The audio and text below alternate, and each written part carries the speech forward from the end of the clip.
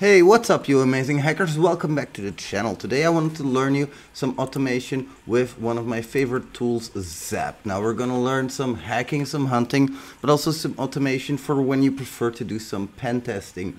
As you can see, I've been trying something already. I'm not going to go too deep into it, but we all know that ZAP is different than Burp Suite, for example. It's just the case. Now, ZAP has a different mentality. For example, on screen you see what ZAP thinks is important for you to see at that moment. I have a fuzzer open, I see a fuzzer. I have active scan open, I see active scan. But if I don't have those open, if I don't have those running, or if I don't have any results from those, I'm not going to be able to see those. Second of all, ZAP works based on contexts. And in your context, you're going to set your scope. Now, it's really not that hard. All you do is include in context, and if you have the HTTPS website, you just type HTTPS, and then if you have the HTTP website, you add that as well. You can just copy that, or you can use regular expressions to do HTTP dot, I think it is, and then it's gonna be like that. So if we modify that, I think this is going, the S is going to be replaced, but no, I don't know regular expressions well enough. I'm just gonna freaking add that as a duplicate. So I'm not gonna care too much about that. I'm just gonna add it like this, and that's how I'm going to hack as well. Second of all, go through all of this when you start up, set up your context properly. Really important, because as we go through, you will see all of these things that are probably standard, but then you have your authentication.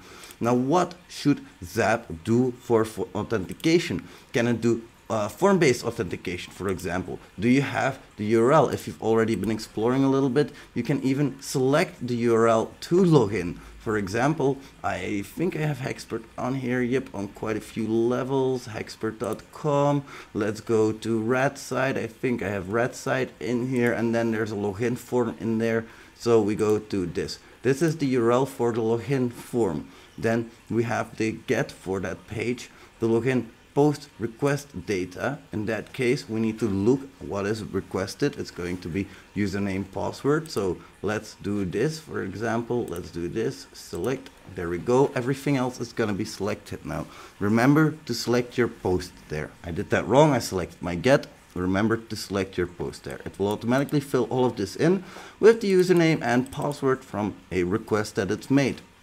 Can you still change that? Of course, because in users, you're going to tell it which users you have. Like, for example, administrator gonna be admin, test user, test.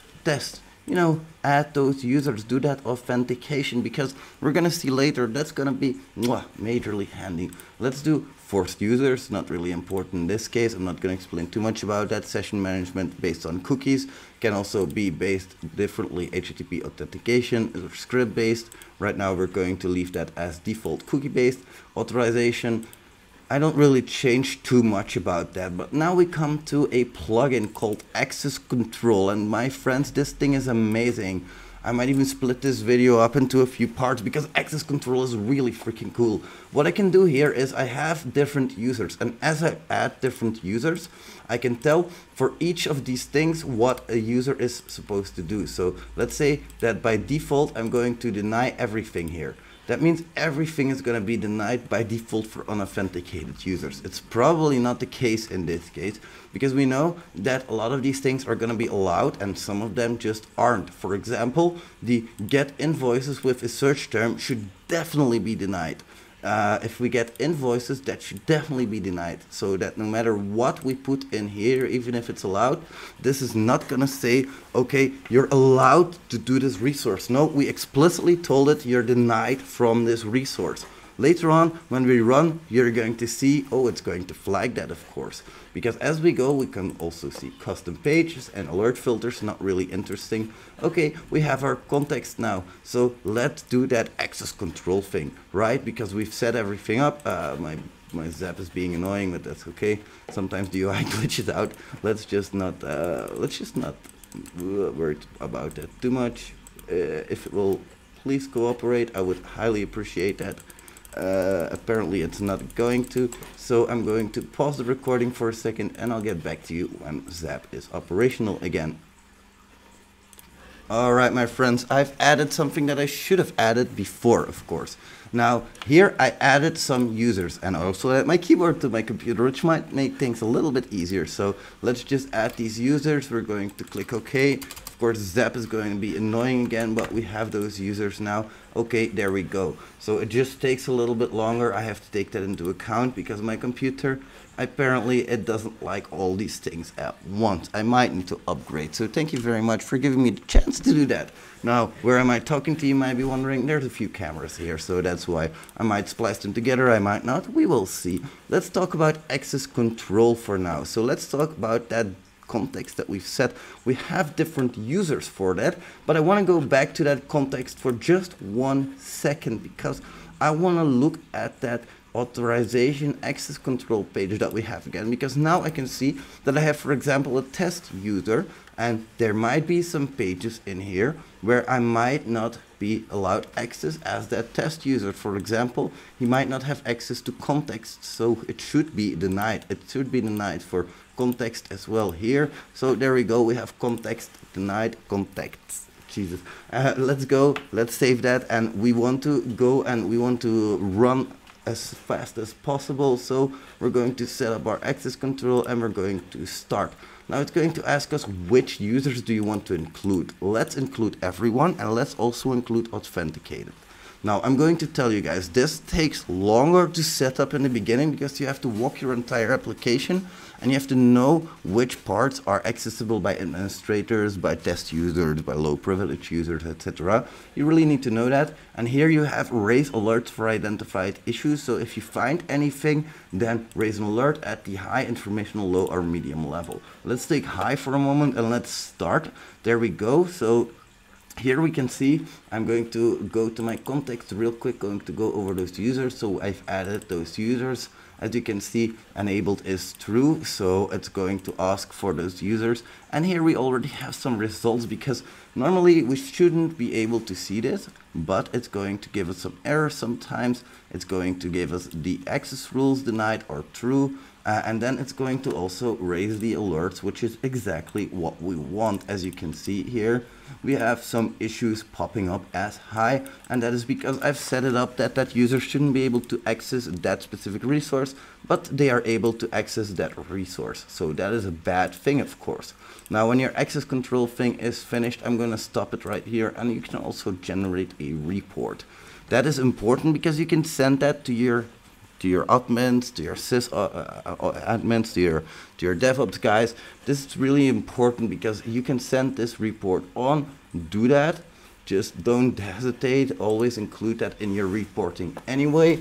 And that is access control. You can keep on rescanning over and over and over again, which makes this a really, really useful tool to have. Of course, when I'm hunting, there are other alerts from the live scan that I can do. Let's say that, for example, I want to scan hexport.com. Well, I can really easily right-click it, attack active scan. This is not allowed on most bug bounty programs, just so you know, but it's an option. It's in there. It's a pretty good active scan. Then we also have forced browse sites.